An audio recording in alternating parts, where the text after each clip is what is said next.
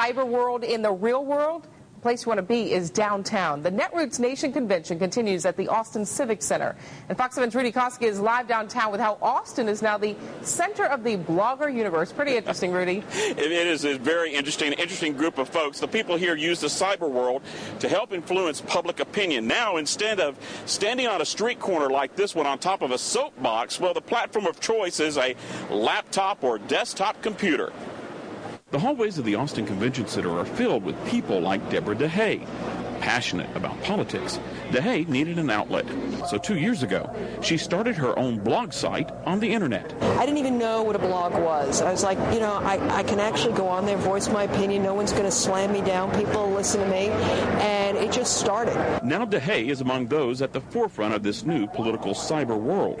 It is a firestorm, and I don't think it's going away anytime soon. The Netroots Nation Convention promotes the latest in high-tech conversation, but is also a traditional, low-tech way of personal networking. It's a once-a-year opportunity to meet face-to-face, share information, and rally to new causes.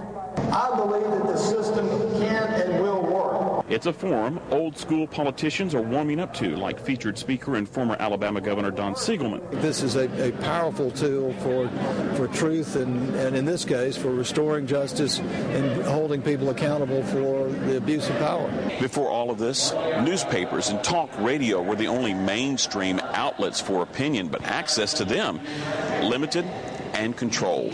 Conservative viewpoints dominated print and broadcast media the way liberal opinions are currently filling up the blogosphere.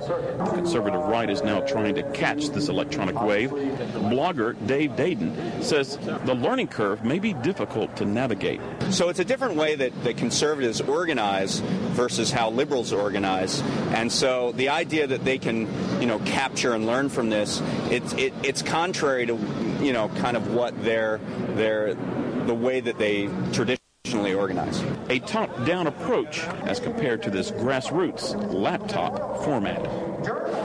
Now, the convention will wrap up on Sunday. While the sessions are dominated with very serious topics and a lot of political heavyweights, matter of fact, Nancy Pelosi is expected to be here tomorrow, there are some fun moments. And later on in this newscast, we will meet a young woman who has gained a lot of attention by singing the praises of Barack Obama. That's right, I got an interview with the Obama girl. That's coming up later on the newscast. We'll see you then. You got to talk to Obama girl. All right. Thank